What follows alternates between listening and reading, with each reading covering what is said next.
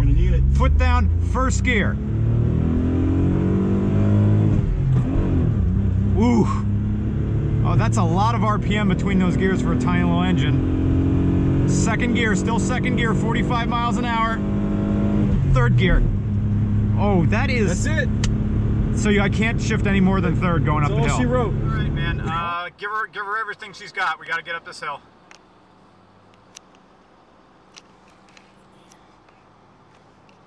Really, that's all she can do. Man, look at that! Look at that condensation billow. All right, get over get over. It's 1996, and your veteran grandpa passed away from a chronic case of frowning and left you $7,000. Well, you're not exactly well off, but you want a new car. And that $7,000 will buy you a base model Geo Metro. And you'll still have $1 left over to rent Skate or Die 2, The Search for Double Trouble. For your 7 large, you get windy windows, 5 forward gears, a tachometer, an 11-gallon fuel capacity, an entire liter of fuel displacement. You get 55 horsepower at 5,700 RPM and 58 pound-feet of torque at 3,300 RPM. But now it's 2023, and I need to set the scene. Interior. An attractive, thin, 25-year-old with a non-binary body held a red Solo cup. The blue contents rippled from bass beats forced out from portable PA speakers. The speakers were on tripod stands. We were standing together in a yellow-colored hotel room in a lesser American city. The type of city whose airport offers no direct flights unless they're going to Chicago, Charlotte, Dallas-Fort Worth, or Phoenix. This hotel room was crowded and loud. I kept staring at their body. They wore a collar, no shirt, purple underwear, thigh-high teal socks, and Converse All-Stars. I don't remember their hair or their face because their bulge was unnaturally large. I was horny. They started talking to me. My generation is doomed. I'll never have a job. I'll never have a house. Everything's taken. There's nothing to get but food service. I was horny. So I answered. You're not wrong. There's nothing much in this town except for chain restaurants, prisons, one Amazon fulfillment center, and a textile factory. It's so unfair. You can leave. I don't have any money. Do you have a job now? No one wants to pay a living wage. Not around here. I should just give up. It's hopeless. How many game consoles do you have? Why? I have 2. Does that include a Nintendo Switch? I have 3. Do you have a car? No. At this point, my erection had gone down. Sell your consoles. All your games. You'll have enough for a Geo Metro, plus 1 year of insurance. Its tank costs $40 to fill, and it'll take you 440 miles. It's about 9 cents a mile. You can do it. You can find a better life than here. Am I a straw man to you? If you were, I'd be picking you up and taking you with me. You're a human with potential. And a Geo Metro is still a car you can buy for under $1,000. Look around. They're out there. They're normally driven by men who bring their own Mega Touch XLs to the bar. I just need to get to work so I can fund my whippet addiction. My sleeping pill addiction. I pay off my Visa card with my MasterCard. I bring an iPad to the bar so I can laugh really loud at Facebook memes. Then I look around to see if anybody knows why anybody wants to see what's so funny. The 24-year-old waitress really likes me. I know it's true, 'cause sometimes she don't charge me for a side of ham cubes. I don't have to cut my hair no more now that my wife died. Sometimes I go to the Exeter Diner. All right, class. Today we'll be talking about post-structuralism. Yep. I know. When are we ever going to use this in real life? Well, guess what? This class is a college class. It costs real money, so that means this is real life. Get used to it. So the Geo Metro. It's a poverty spec kind of car, right? Displaces a single liter. Transmission is as big as the engine. Look, looks like someone put wheels on a popcorn turd from a backed up middle-aged insurance salesman. Is that about right? Well, no. No, it isn't. Or rather, that's not the only approach we can take. I'm going to need you to abandon all your ideas about the Geo Metro being the disposable camera of 90s cars, because what we think about when we think about the Geo Metro is typically so far removed from the car itself, it isn't useful to us when we're trying to figure out if this car is worth the mental bandwidth it takes to examine it in the first place. This is how you're going to understand post-structuralist theory. You can use this in high school. You can use this in college. Pay attention. This is what post-structuralist theory is. Our beliefs about a work, and a work can be anything. It can be this YouTube video. It could be a painting. It could be a comic book. It could be graffiti. It could be an ad in a magazine. It can be a billboard. Our beliefs about a piece of work are socially encoded. And only by eliminating those structures can we take a more objective view. To put it another way, you already know what you think about a Geo Metro already. We need to eliminate those structures. And by structures, I mean the way society or the collective consciousness pre-programs you to think about something. Only by eliminating those structures can we take a more objective view. We need to push beyond what we already think we know. Because really, a text doesn't have a singular meaning or purpose. So what do we know about the Geo? Well, this is the second generation Geo Metro. It is also a Suzuki Swift. This is a captured import. This is not really a General Motors product. This is a Suzuki. Geo was created so that consumers wouldn't immediately write off the obviously foreign parts of the General Motors fleet. You saw them turn a Toyota into a Geo, as well as Suzuki and Isuzu. The Suzuki Sidekick became the Geo Tracker, the Isuzu Impulse became the Geo Storm, and the Suzuki Swift, or Suzuki Cultus, became the Geo Metro. And when it first debuted, it was that 1-liter 3-cylinder. It went slow enough to get your ticket punched if you had to merge in high-speed situations. This car is so light and so fuel efficient, modern automakers have never been able to replicate this type of fuel economy without going electric. We were ragging on this car all day long, revving it, and when Jim, the owner, got home, he did the calculations and he still managed 41 miles a gallon. Driven normally, this gets you above 50 miles a gallon. Well, how does it do that? It sacrifices everything for fuel economy. It does it even more than the Honda Civic EH2. It even sacrifices safety. These wheels are little pizza cutters. The brakes are the size of motorcycle brakes. I'm talking 90s motorcycle brakes. The gearing between each gear is larger than most cars. Fourth gear and fifth gear are useless for acceleration. Nothing is made to stand in the way of fuel economy. In 1995, this became the first American car to offer daytime running lights. It was the last engine available in America with throttle body injection.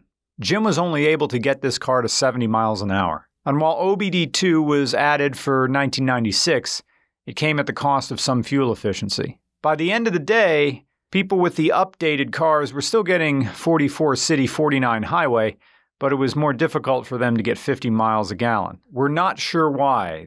The fuel mapping had been different. It could have been an ECU for another car, but something happened with the Geo Metro when it went from OBD1 to OBD2.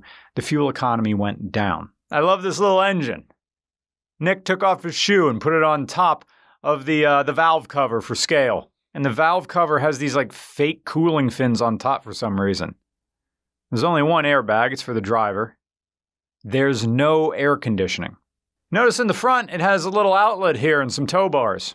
Yeah, Jim's family towed this car behind an RV. So the 144,000 miles isn't really accurate. A third of that number was from being flat towed. One of the things that makes this so budget-friendly is how small every single part is. They're so small that getting new parts is astonishingly cheap. Jim told us the cost of a tire 10 years ago for this was, I'm not joking, $20. A radiator, $25. New rotors, $25. New rear brake drums, $20. In some ways, it's kind of like my Nissan POW, a car I will miss forever and regret selling. No, my POW wasn't powerful, but it was fun. And fun beats power 90% of the time. And the other 10% is when you need to impress somebody you want to grind against. The Metro is fun in a way more pretentious cars cannot be. It's like a first-gen Game Boy. You can beat on it like you think you want its milk money, and it's still gonna run. Because the build quality is better than anything GM was doing in the 90s, including the Corvette. Your thrills will be modest, but they'll be deserved. You need to fight for every ounce of power this engine can put out. It's not going to win any awards for appearance, though. And throughout the early 2000s, these things were abused. They rode around on tires as bald as Vin Diesel. The best you can hope for is that they were owned by fuel-conscious dads who bought the car to pass it down. The permanent matzo ball soup streaks blending into a pattern on his plaid shirt. The Geo Metro has the appearance of struggle. It embodies the substance of effort, which is odd because rebadging smacks of laziness. But GM wanted people to buy their captive imports. Look, we're GM. Come buy our domestic foreign cars assembled in Canada. You won't spend your entire Monday wondering how you're already down to a quarter tank before the week's ended. But the Geo Metro was ahead of its time. The Geo Metro has always been grasping for a concrete sense of place within a chronological moment. Aesthetically, it belongs to the 90s. But mechanically, it belongs to the hybrid and EV era. You have manufacturers trying to solve the fuel economy problem without resorting to electric, not realizing we solved it 30 years ago. The catch, of course, is that you could never get away with designing a car like this today because it's so unsafe. It's so light. It's so flimsy. It's safe as long as you don't hit anything and no one hits you. Will this car continue to exist as a piece of reliable transportation? I don't think so. I think the world in 2023 has gotten too fast. We expect our cars to get 0 to 60 in no less than 8 seconds. There are conditions where this car will not be able to reach 60 miles an hour if the incline is steep enough. We expect our cars to come to a stop even faster than they accelerate. A Geo Metro will not do that. While there is seating for 5, this car becomes like an overladen grocery cart with 5 people in it. If you're driving over the Appalachian Mountains, you may have to put your hazard lights on. The heater blows hot, and it doesn't even need power steering.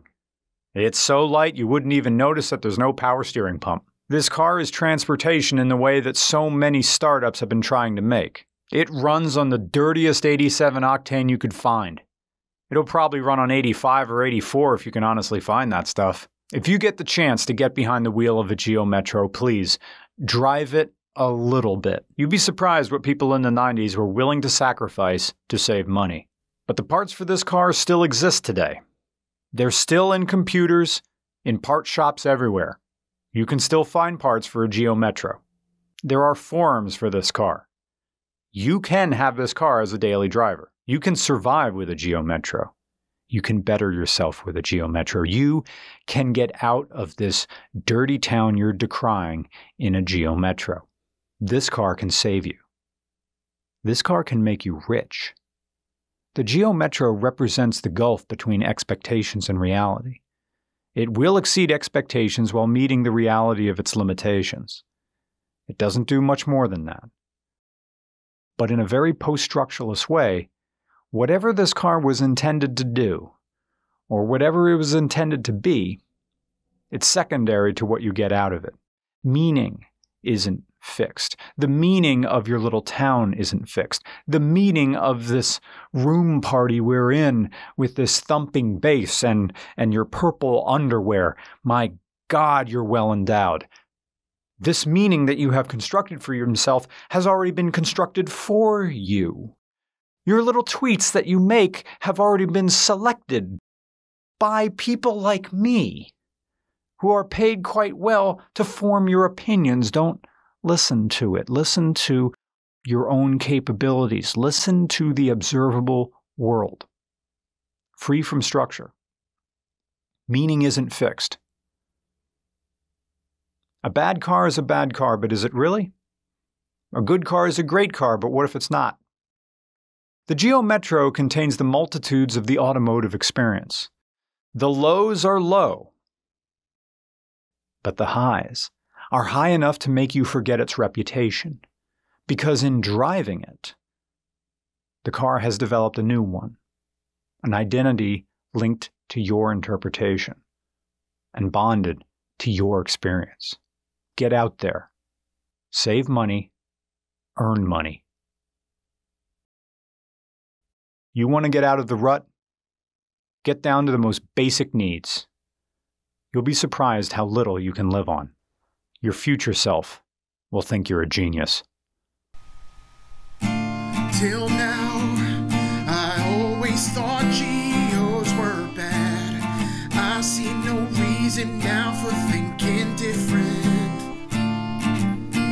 Okay, the MPG's good though, but why would you drive a Geo? Tell me, why would you drive a Geo? This is something I miss about the 90s, is this piece of plastic right here. Because they're having to hide that it has legacy sealed beam headlights. It's like it's contoured with the body. Yeah. These are aerodynamic. This is just a thing that's. How many like 0.3 more of a miles per gallon would you have if this was filled in? Wait, people do replace these, right? Well, no, that's the thing. This was the base model, and a lot of them came with the upgraded, with the contoured regular plastic lights with the screw-in halogen bulb in the back. You didn't see many with the sealed beams because that was like the super base model that like hardly anybody got those. Because like even when you went to the dealer, most of them had the regular plastic lights on them. So like, was there an option for a 4-cylinder in these? Yes. Oh, yeah. That was the top tier. That was the top tier one, probably with the better lights. You know. But what also is crazy is you could get the 3-cylinder with air conditioning, and I can't even imagine how shitty this thing is with air conditioning, because like it can barely move by itself. So like to have the 3-cylinder with AC, because I was like, because it didn't have AC when I originally thought, well, because it's a 3-cylinder, you can't have the AC because the engine can't handle it. Then I heard people like, oh, I have a 3-cylinder with AC, and I'm like, you're out of your mind. Like the car cannot move. How is that even possible? Like, yeah. So you got one tensioner pulley, you got your alternator. Oh, there's two. Oh wait, that's where it would go. There's an extra. Was it down there? Right? No, there's an extra level. Oh yeah, this is for the AC right there. Yeah. Oh wait, there's no power steering. No, there's no power steering. Wait, did any of them have power steering? No, because the car was so light that you didn't need it. The tires are little pizza cutters. So like, when you get in the car, it doesn't. You feel it. It's weird. It's like it doesn't need power steering. It's completely easy to turn. Okay. Like it was like the old AW11 I had. None of them had power steering because they had it right. The engine was in the middle. Yeah. Man.